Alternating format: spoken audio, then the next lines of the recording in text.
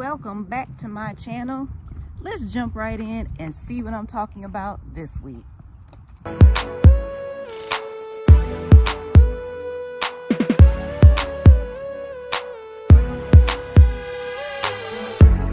Old school, new school, doesn't matter what they say, it won't make a difference anyway. Old school, new school, we both can be cool in a way, it's two generations out in play. I was chilling on my bed, daydreaming about the day. Hey everybody, welcome back to my channel.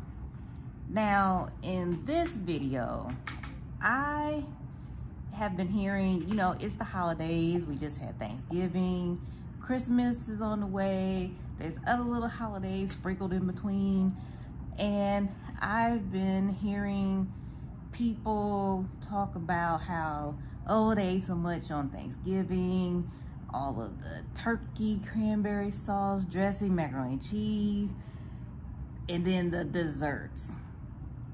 They had the pumpkin pie, sweet potato pie, pecan pie, apple pie, peach pie, just all the different pies you can think of. And one of the questions was, how can we still have all of these pies and desserts and cakes and cookies and stuff, but mostly like the pie, and not feel so guilty about eating the stuff? Well, one of the things that I would suggest is to eliminate the crust. If you could go crustless, that would be, you know, a big help, because the crust by itself is, you know, quite a bit of calories. So let's go check it out. Now this is showing here, I did a Google search, and one pie crust, single serve, 9-inch, is 949 calories. So they're showing a pie crust over here. The nutrition facts, 949 calories for one 9-inch pie crust. You get your total fat, cholesterol, sodium, potassium, your vitamins, based on a 2,000 calorie diet. So 949 calories. Now I was doing some calculations, and for some pies, you can get 8 slices or you can get 6 slices. So I did 949 divided by 8 and came up with 118.6, rounded up, 119, rounded up, or a nice clean number. I like clean numbers. So 120 calories for one, like a wedge of a piece of pie. That's just for the crust. That's not even the filling.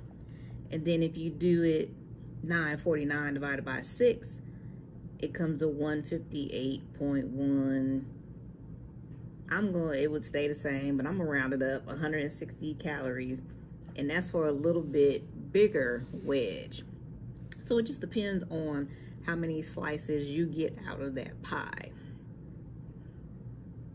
So just think, if you took the crust away, the calories you would be saving. I'm on this website called tidelandshealth.org, and they're having Thanksgiving pie wars, pumpkin versus apple versus pecan. So it's like, which one has the most calories and which one is the best. So it's saying that pumpkin pie is easily the least caloric of the 3 choices. And it's showing that pumpkin pie is only 350 calories and total fat is 20 grams. Now, that's a nice size slice of pie. So with the pie being that size, you could probably get maybe 8 slices out of the pie. But you see, it is on the crust. So with it being 350 calories, you know, you take about 100 and some calories from the crust and just have the pie, the filling, even that dollop of whipped cream, if you had that on there, it would be a little bit less than 350 calories. And then moving on, the apple pie is 480. This is a staple of Thanksgiving celebrations. Apple sits squarely in the middle of the 3 pies from a caloric standpoint. So you have the apple pie with, it has a top crust and a bottom crust. And then it has the pie filling with the apples in the middle. So it's saying that it's 480 calories. So just imagine if you took the crust off and just had the center. And you could also put a dollop of whipped cream on that as well. But if you take both of those crusts off, it's gonna be less than 480 calories. And then moving right along to pecan, look at the pecan pie. 620 calories. It says, with an astonishing 620 calories per slice, pecan pie dominates the contest from a caloric standpoint. It doesn't have, I mean, this crust here on the back is a little bit thicker, but with all the calories you're getting from the sugar that's in that layer right there. And then your pecans, you know, they have nutritional value to them.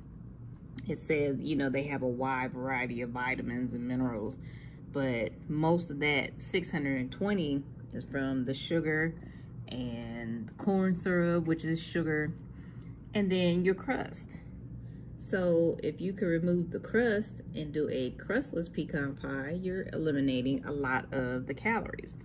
So try to eliminate something and it'll help you feel a little less guilty if you take that crust away. I'm actually going to make a crustless pie. So let's come on to my kitchen and see what I have in there, what kind of ingredients I have to make this pie. And you guys know I love a slow cooker, so it's going to be a slow cooker pie. So let's come on, see what I got, and let's get started. Okay, everybody, this is the stuff that you need to make the crustless pumpkin pie that I'm going to put in the slow cooker. Like I said, you guys know I love my slow cooker, so it's gonna be in the slow cooker. You need, it says a 15-ounce can of Libby's pumpkin, but I don't have Libby's. I have Market Pantry 100% pure pumpkin, so I'm going to use that. That's a 15-ounce can.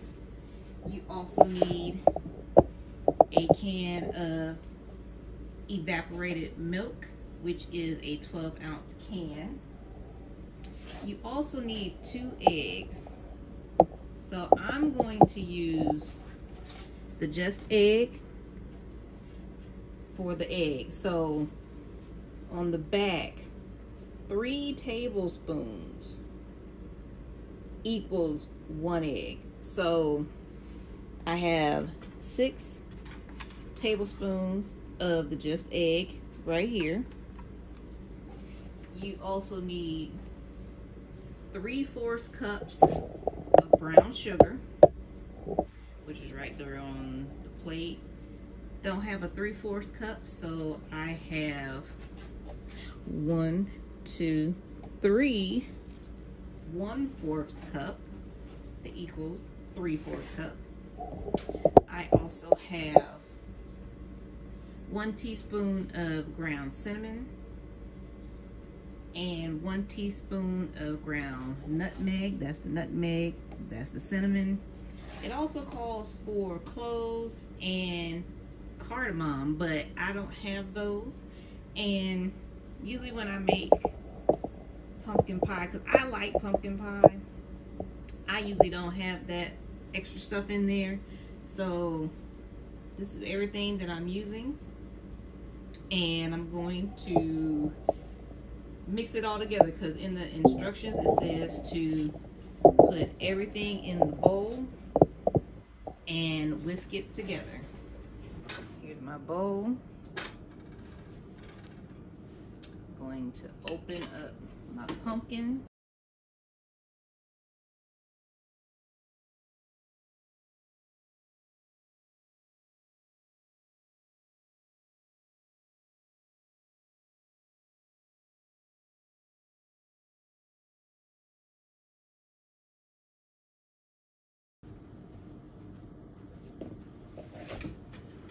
Now it says use a whisk and whisk all the ingredients together.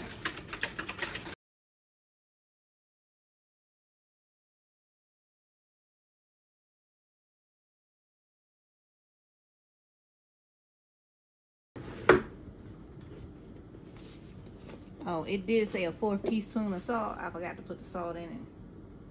So they're just about a 4th teaspoon. Now I'm going to pour this into the slow cooker.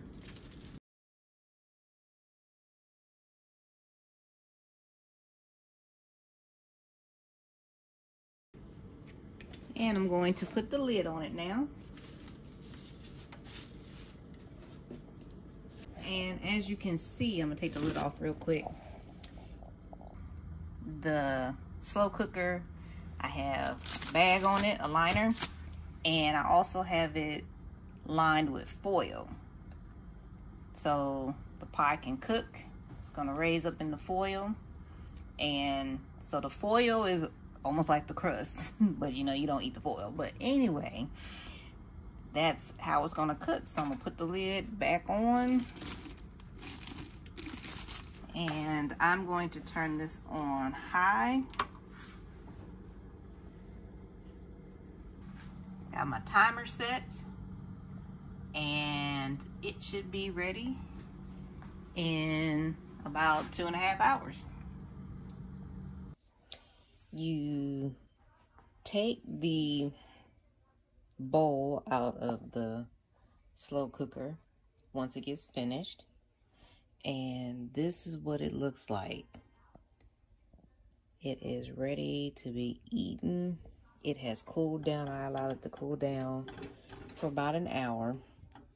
So what I can do is, it's late, it's 8:37, so I don't like to eat stuff late, like after 7 o'clock. So what I'm gonna do is I'm going to take this out, and I'm going to put it in the refrigerator for tomorrow and have a piece of the crustless pumpkin pie for dessert tomorrow. And gonna stop by the store, get some whipped cream to go on it, and going to enjoy the pie. So like I said, this is what it looks like. And I'm gonna get a piece out and show you. I just scooped a piece out. So just imagine if it was in the crust, what it would look like. But it's nice and creamy.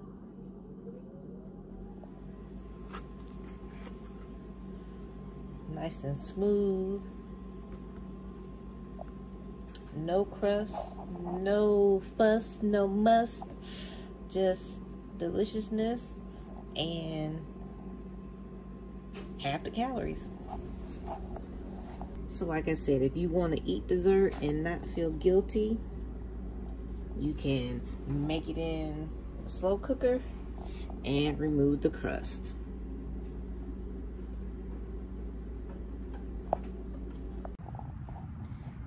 Well, I hope you guys liked that video. I'm gonna be honest, I tasted the pie the next day, and to me, you could taste it's not metal, but it's aluminum foil, and that's just my opinion. I could just taste the foil in the pie. So the next time I make it, I'm not going to use the foil. I'll just do the liner and then just pour the mixture in the liner. But you can try it either way. And I did get some Cool Whip, put it on top, but it was really good. So that's it for today. Hope you enjoyed that video. And as always, peace and blessings to you all. Have a good week, have a good weekend, and you will see me next Saturday.